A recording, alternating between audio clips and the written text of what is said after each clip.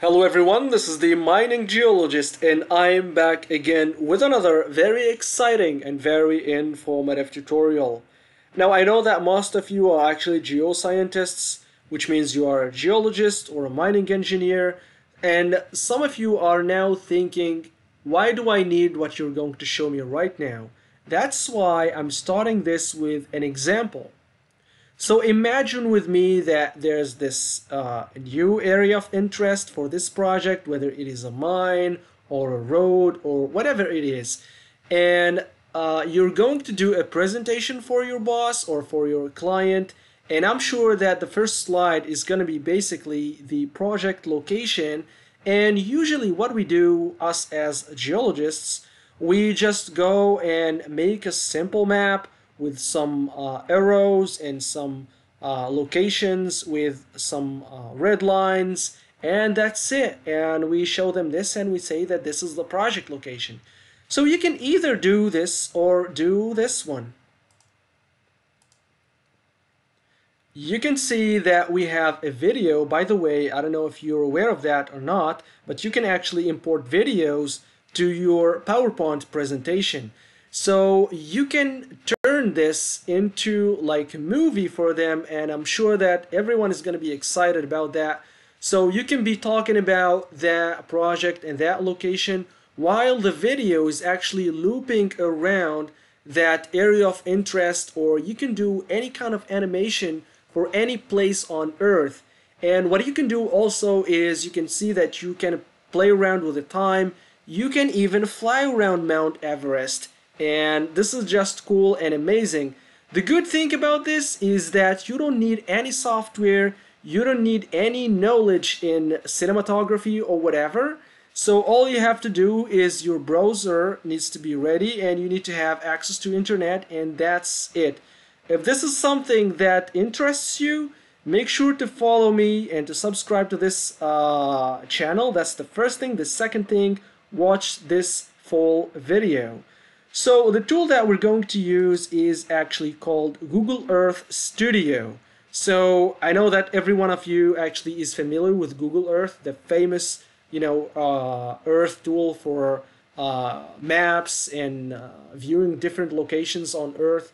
But recently, Google Earth is not anymore a desktop application, so you can go and use Google Earth online as a cloud, software, and they have this option that is, or this tool called Google Earth Studio, that allows you to make animation out of the Google Earth imagery, and it is just amazing. So like you've seen in the video, I was able to create these kind of things so in like 5 or 10 minutes, so you don't have to get to be an expert in animation in order to create these kind of things.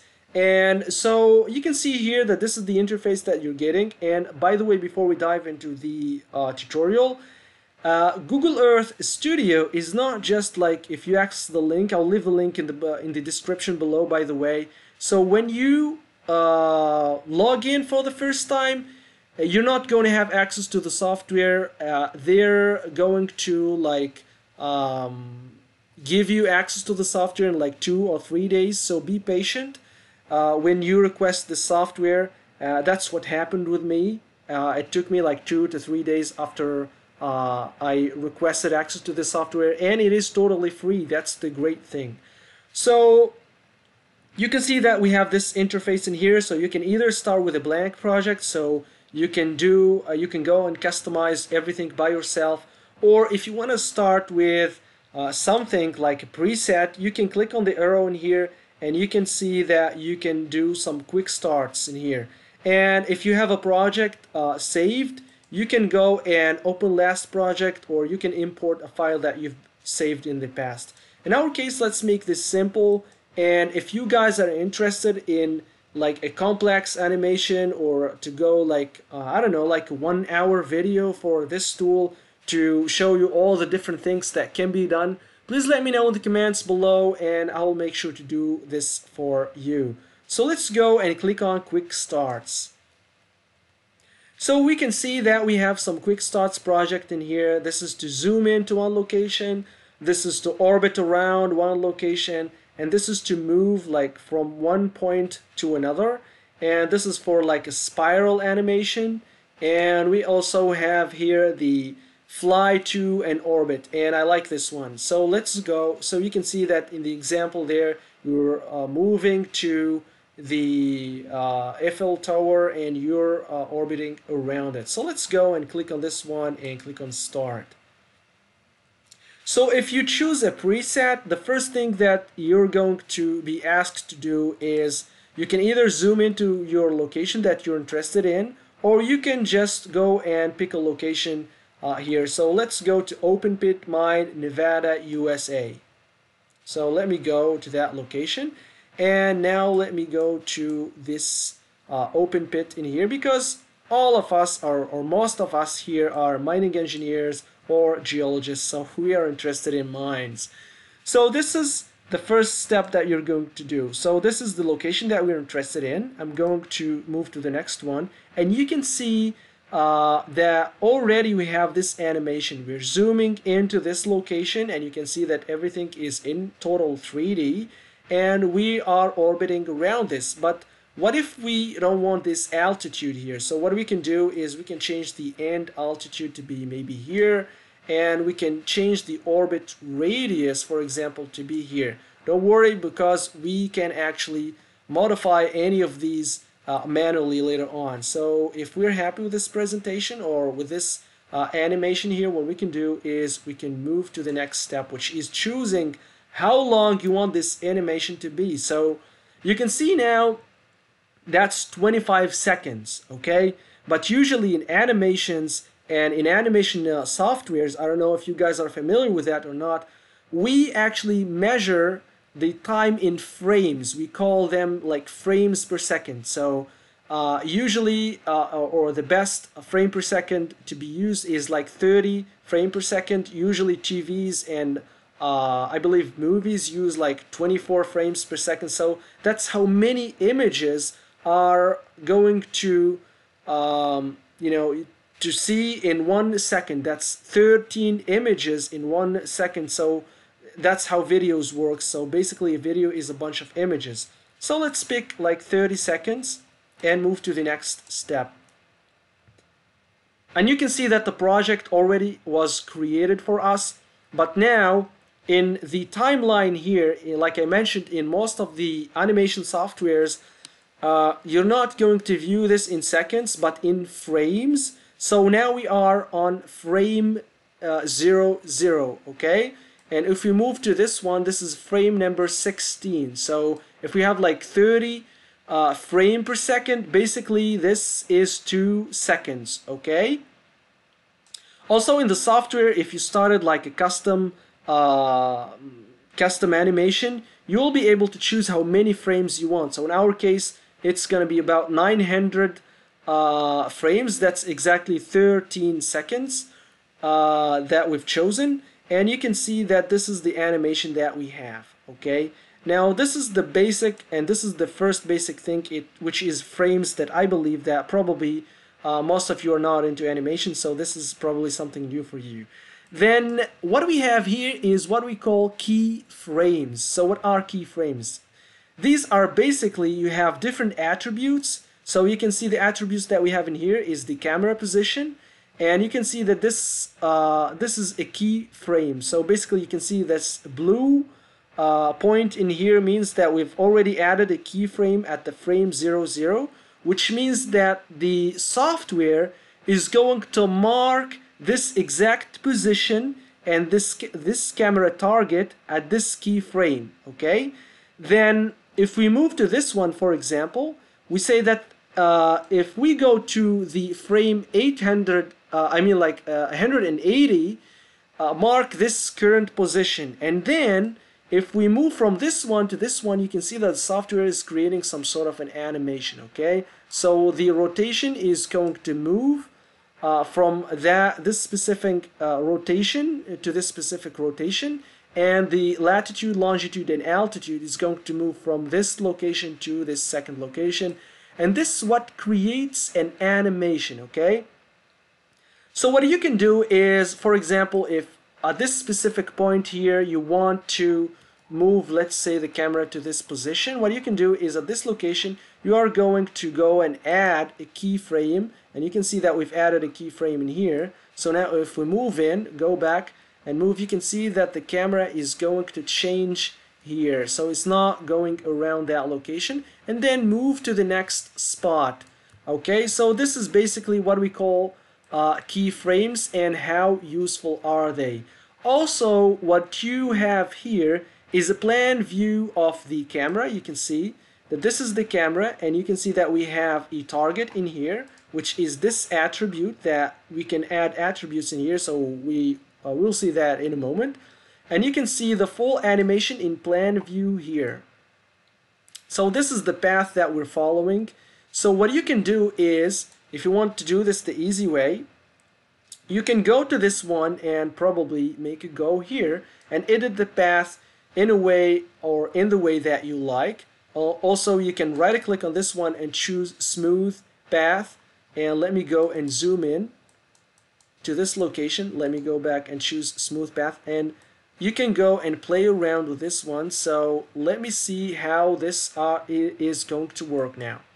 So if you go to the animation, and it's a little bit you know, going crazy here because of the path that we've chosen, but that's okay. But just here to give you the idea how things actually works. And we're moving away from that location and taking a long turn here and probably going back to that location. So you can see that this is really easy to use, and it's not really that hard. You don't have to have a degree in cinematography to create something like this. Now let's say that we want to change the time of the day, okay, like the one you've seen in the trailer. So to do so, we are going to add attributes, okay? In the attributes, you can see that we already have an attribute called camera target. This is the target that the camera is always going to focus on, that we've chosen that bit, okay? Now you can see that we have all of these different attributes, and now what we need is the time of the day. So let me click on OK. And now you can see that we have environment and we have time of the day. Now let's see how this actually works. So if you look here, let me see, where's the sun? So I believe that the sun is from this direction. So by the way, if you click shift, and you can play around with the mouse keys, either with the left or the middle mouse button or the right click, to orbit around or pan or do basically the same thing that you are able to do inside Google Earth.